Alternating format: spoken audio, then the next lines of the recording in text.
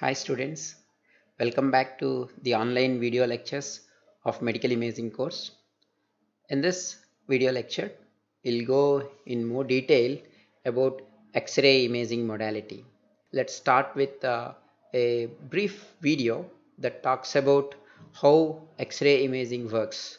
It is part of a sequence of videos made by Dr. Eric Strong, and what I'm going to present here is only a small portion of the first video that he has made.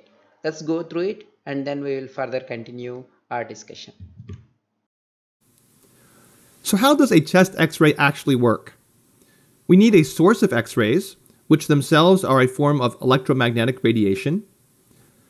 X-rays are carried by photons, just like visible light, but have higher frequencies and thus higher energies, so they penetrate tissue much better. Unfortunately, these high-energy photons can cause DNA damage leading to cancer, which is why X-ray exposure should generally be limited. To detect the presence of X-rays, we'll need something called, appropriately enough, a detector. For the first 100 years of X-rays in medicine, the detector was a photographic plate or film. I'll add a sheet of unexposed X-ray film here. Now, however, most hospitals have replaced these with digital detectors, which allow for real-time viewing as well as improved post-exposure digital manipulation. Finally, of course, we'll need a patient to stand in between the source and the detector. This patient is in the typical position for a chest X-ray. She's facing away from the source, hands on her hips, and chest against the detector. The reason to put her hands on her hips is essentially to keep the arms from obscuring the view of the thorax. The reason she is standing in a way that intuitively seems backwards will be discussed in Lesson 5. Now we have our source, our detector, and our patient, so we'll turn on the X-ray for a very brief, predetermined length of time, and X-rays, that is high-energy photons, will shoot out of the source. Some of these will pass right through the patient, some will be absorbed by the interposed organs and tissues, and some will be scattered. For the purpose of examining the X-ray film, it's actually the pattern of photons that are blocked which are of interest, as these create the shadows of the internal organs. So what are the factors that determine how many photons pass through a particular spot on a patient to reach the detector? In other words, the factors which determine shadow brightness. There are essentially three. The first is the density of the interposed tissue. Technically, this depends not just on the literal density as mass per unit volume, but also independently on the atomic mass of the particles in the interposed tissue. Let me show you some examples. So here is our table, and on it I'll place an empty glass jar. The jar is filled just with some air. On the far side of the jar is our photographic film. Notice that it starts off white. The X-ray source is then brought in. We fire some X-rays at the jar, which of course aren't in the visible spectrum like this might suggest. As the X-rays are traveling across the table, the ones that either pass around the jar or through the jar interact with the film. Here's what's left. Any part of the film where many X-rays struck has turned black. Parts of the film where no X-rays struck have remained white. And the parts of the film where a modest amount of X-rays struck show various shades of gray. Since air has a very low density, X-rays easily pass through the jar, and thus the jar appears empty on the film. Note that the metal lid has blocked nearly all of the X-rays, which has left a sharply demarcated rectangular patch of white unexposed film. Here's some more examples. Next, we can take a jar of water and do the exact same thing. Expose it briefly to X-rays, which also exposes the film behind it. In this case, water is denser than air, so it blocks more X-rays, and therefore the jar's contents now appear gray on the film.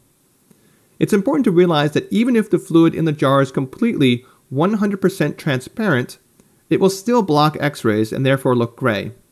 The fraction of X-rays a substance blocks has absolutely nothing to do with its color or degree of translucency within the visible light spectrum. And now for a more interesting test subject. What happens when X-rays strike a skull?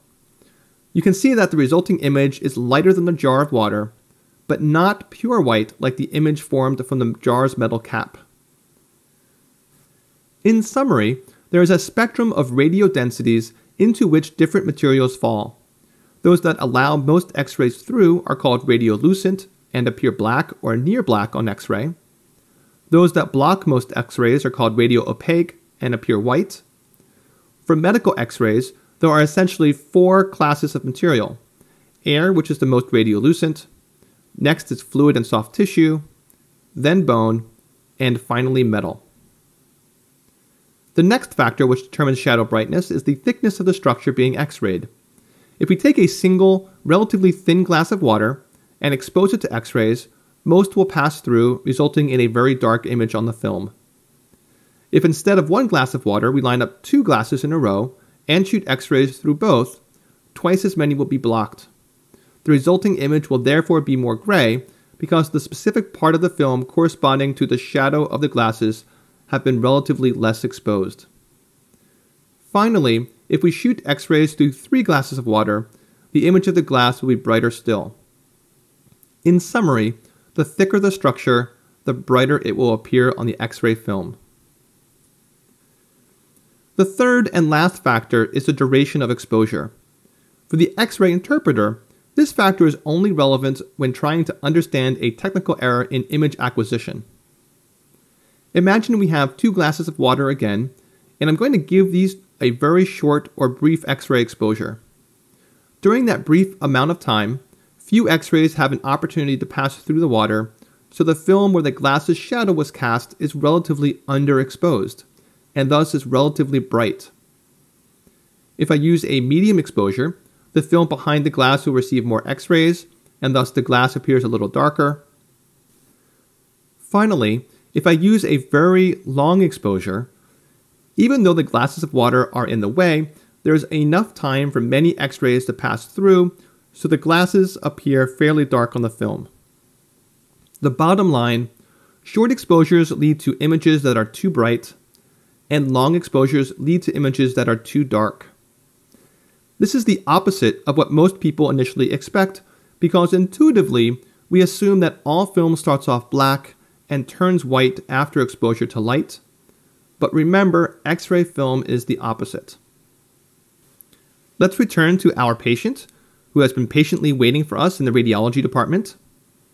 And let's fire some X-rays at her. You can see that some pass through, some get absorbed, and a few even get scattered around the room.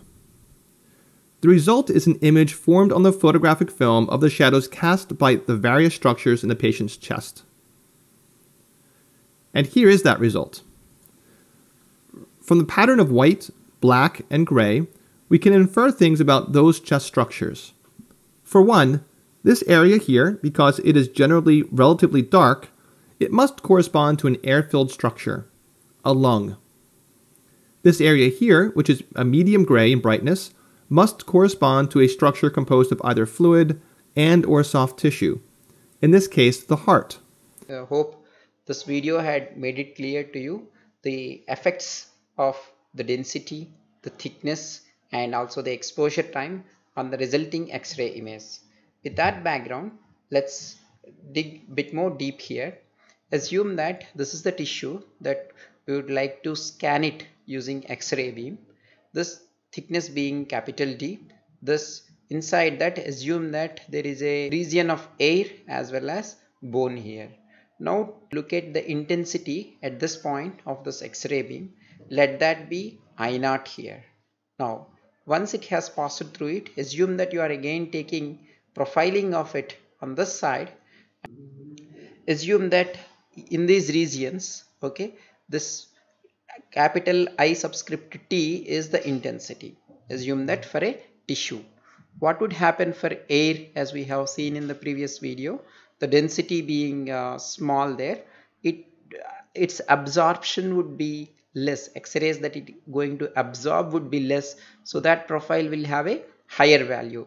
If you assume that a ray passing through purely the tissue itself is having an intensity of I1, now this could have a higher value than that, which could be I2. Now consider a region where you have a bone. The absorption is more for bone than either the air or the tissue. So what you could expect here compared to the I1 value is lower intensity.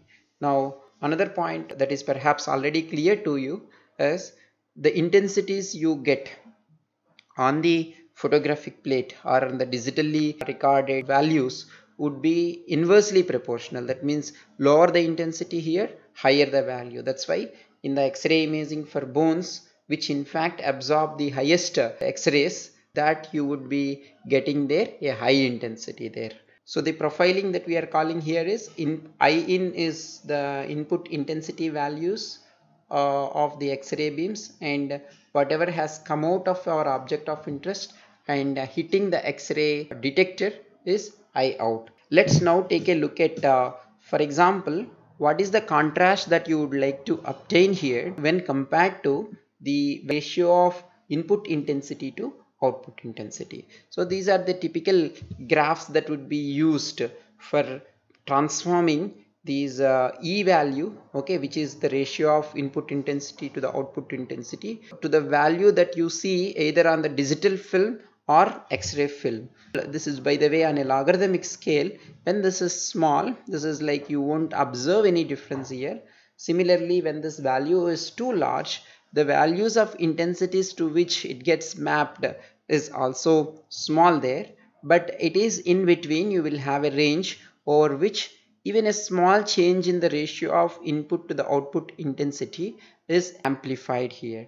The shape of this curve varies depending on what are the exactly the structures that you would like to see with the maximum contrast. By this time you should be already clear that for what purposes these X-rays could be used.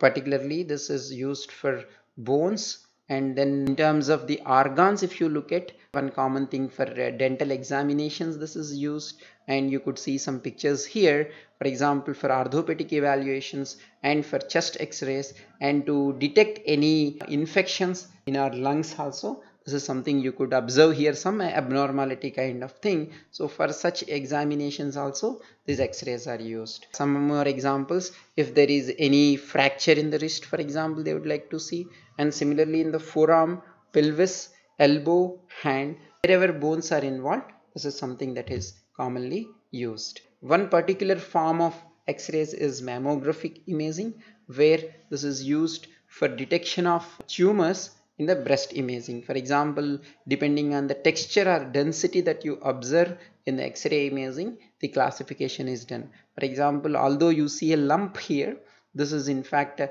benign tumor, and you would see another lump here, again that's being a malignant tumor. For the screening of breast cancer, X-ray imaging is widely used. These are the again different variations of X-ray imaging. In particular, projection radiography, where your output X-ray imaging is a 2D imaging. Let's quickly see how the equipment would look like to get just a feel of it. The first image here on the left hand side, I'm sure most of you would be familiar, where chest X-ray has to be taken. This is where you have the source of X-ray. This is how you would stand in. So this is from posterior to anterior position, and this is where the digital recording or the X-ray sensitive detector is kept here, and this is how the imaging is taken. This is another setup where the patient would be laying on a table, and you have the X-ray source here, and all the recording has been done here.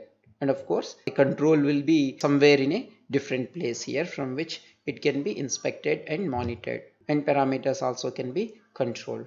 This is an example of setup for angiography system. Depending on the manufacturer of this equipment, even for the same application of angiography, you will come across different types of shapes for this equipment. These are just some examples to give you a feel. This is how the angiography system would look like, where the patient would be lying here. This is a mobile table, or this would move here, I guess, and then there is a real-time monitoring here, the angiography, that is to take a look at the healthy condition of the blood vessels. The setup will be in such a way that if they see the blockage, at the same time they would be able to clear those blockages. That's how the angiography system would look like. This is for neuroradiology. I think CT scan, where you obtain 3D image of the brain, also would look very similar to that, but this is for neuroradiology example again.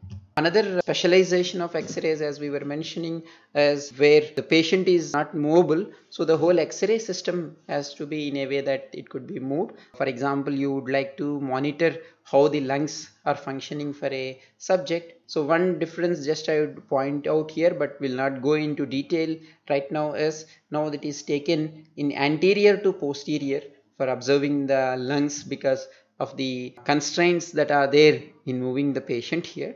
By the way, the X-ray detector would be kept backside him, let's say on him backside on his back here, and then this is how you would be projecting the constraints coming from the condition and mobility of the patient. But in this case, this is how, for example, one possible setup that you would come across for mobile X-rays.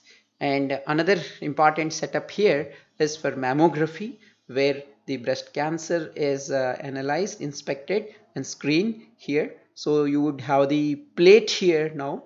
This is where the object that needs to be inspected is kept, and then monitoring setup will be there away from it, has to keep them away from the radiation effects. And then of course in similar lines, if you have gone for any dental examination, you would there come across setup where they use X-rays now to take the X-ray of the teeth to inspect its condition. Yeah, that's all for now for the X-ray part. So in the coming classes, what we would do is we would more focus on now the image processing aspects of medical imaging. Like for example, as I mentioned, this graph is telling you that whenever the ratio of input intensity to output intensity, how it has to be mapped to the intensities that you would get on the X-ray detecting plate or the digitally recorded X-ray image, such that you could get a better contrast. So this would be our focus for the next few classes. Okay, so from the coming class onwards, we will be focusing on image enhancement techniques in the spatial domain. Thank you for watching. See you in the next video lecture. Bye. Take care.